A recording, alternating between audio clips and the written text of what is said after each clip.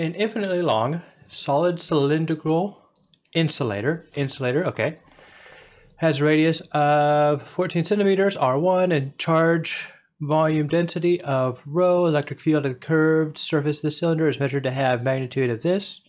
The solid sphere of the radius, this, has a charge density of rho. Since it has a density of rho, it means that it's also an insulator. Because if it was a conductor, all the charge would be at the outside, which means it would have a sigma, a surface charge density, as opposed to a volumetric charge density. All right, determine the electric field E2 at the sphere surface in terms of E1, R1, R2. For the check investigate, E2 if sphere becomes extremely small. Okay, so first thing we're going to do is we're going to draw a picture of our cylinder. Is that what we're talking about first? And I'm going to look at a small delta L. So the formula that I know for the electric field to a line of charge is 2k lambda over z. So I'm going to rewrite that as E1 because we know that the electric field due to the cylinder is E1 is 2k lambda over z. The thing is, we're not given a lambda, we're given a rho. We don't have a linear charge density, we have a volumetric.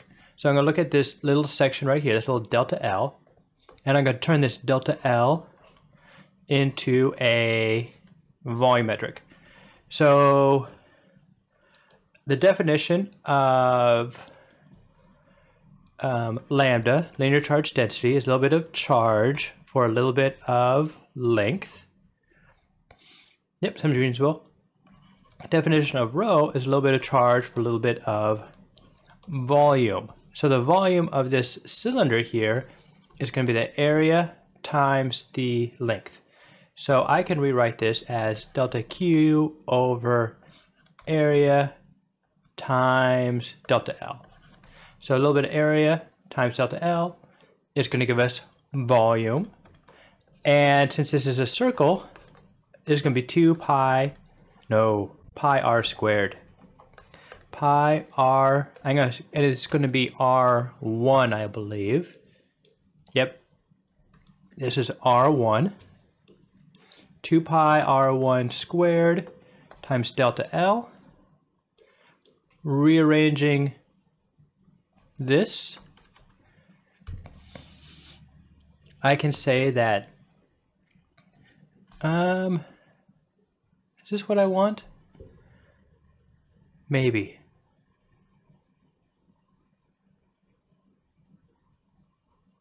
Two pi r delta Q. Yeah, we're going to go for this. So I'm going to say that rho times pi r1 squared equals delta Q over delta L. And we know that that is equal to lambda. So we just found a relationship between a volumetric charge density and a linear charge density for a cylinder. So we can come up here and we rewrite this as 2k over z times lambda, which we know is the same as rho pi r1 squared. Rewriting this once just for convenience, not really because we are going to add any substantial value. 2 pi r1 squared times k times rho over z. And z in this case, we're told is, we are measuring it from the surface, and the surface is going to be the same as R1. So z is going to be R1, so that means we cancel some of the R1s. I know I only said I was going to rewrite it once, I'm going to rewrite it again. So we have 2 pi r k rho, and this is R1. Okay, so that is the electric field at the surface R1, for E1. So now, let's do something similar, but look at the sphere. So now we have a solid sphere, radius R2. R2. And we want to determine the electric field E2 at the surface of the sphere in terms of E1, R1, R2. So I'm just going to write the only formula I can think of, which is going to be E equals KQ over R squared. Now, this R squared is going to be R2, and we want to use, I think, rho? Yes, because we're told that the sphere is made of the same charge density as the cylinder. So we want to try and incorporate rho in there to find a relationship.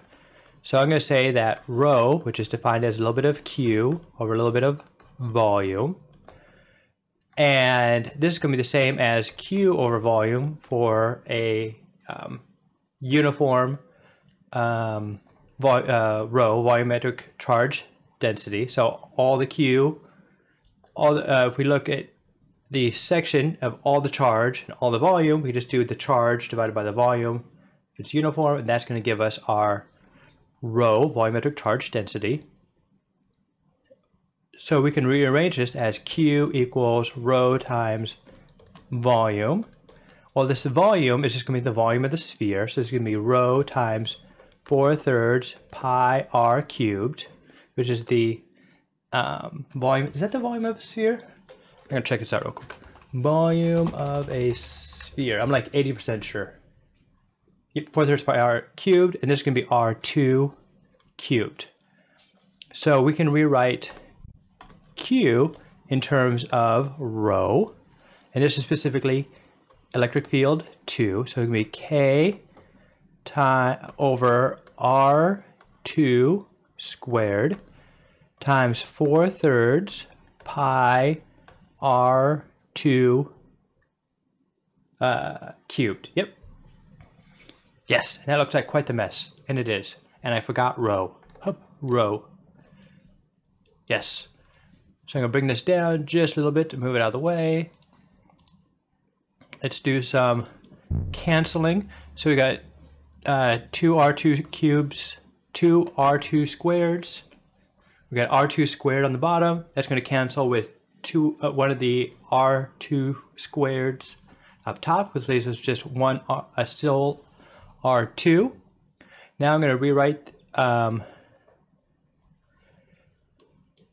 So I'm going to take our E1 up here and rearrange it so that we can solve for rho. I know it's a little bit messy, and I'm sorry. So arrow, good contrast color. This is E1. Rearranging, this equals 2 pi r1 k rho. Rho equals E1 divided by 2 pi r1 k. There we go. And we can take that rho, which we know, put it down here. So we have 4/3 pi times k, 4/3 pi times k times r2 times rho, which we know is, it's supposed to be an E1 up there, times E1 over 2 pi r1 k. Let's see, is anything supposed to be squared? I don't think so.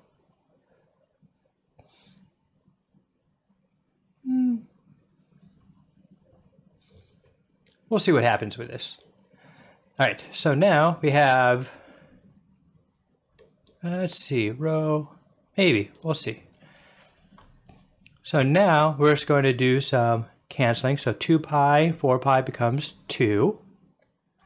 K cancels. And we are left with E2, which is over there, equals 2/3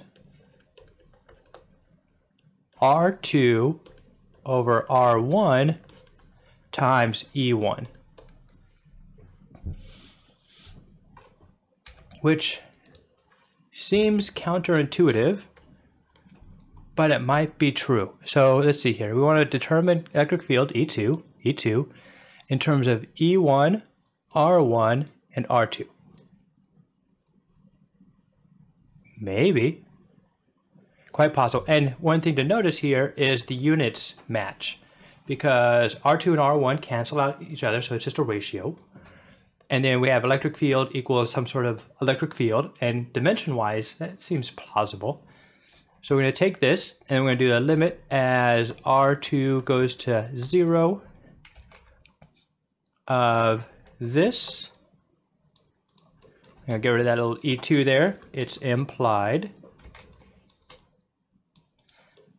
And as R2 goes to 0, that goes to 0, which would mean that there's, we have an infinitely small radius, 0 radius, then we're going to have no charge, therefore we're going to have no electric field, which might be true, might be reasonable. Determine the electric field at the surface charge, investigate. For the limit check, investigate what happens if an E2, if the sphere becomes infinitely small, R2 goes to 0. Yep. So this is what I would have for E2, written in terms of R1, R2, and E1, where E1 is the electric field to the cylinder, R1 is the radius of the cylinder, and R2 is the radius of our sphere. So to kind of recap how we approached this, I had no idea what I was doing. So what I did was I drew a picture of what we wanted, and then we wanted the electric field, so I just wrote out electric field.